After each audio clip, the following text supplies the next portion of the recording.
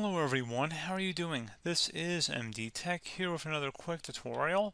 In today's tutorial, I'm going to show you guys how to change your computer name on your Windows 11 computer. So this should hopefully be a pretty straightforward process, guys, and without further ado, let's go ahead and jump straight into it. So we're going to start off by opening up the search icon down in our taskbar. It appears as a little magnifying glass, so go ahead and left click on that. You want to go search for Control Panel.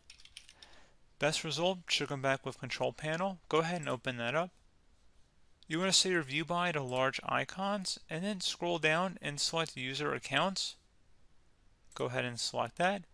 And then select where it says change your account name. And then insert whatever you want your new account name to be. Select change name once you're done with that change. And that's pretty much it. So pretty straightforward process, guys. I do hope I was able to help you out, and I do look forward to catching you all in the next tutorial. Goodbye.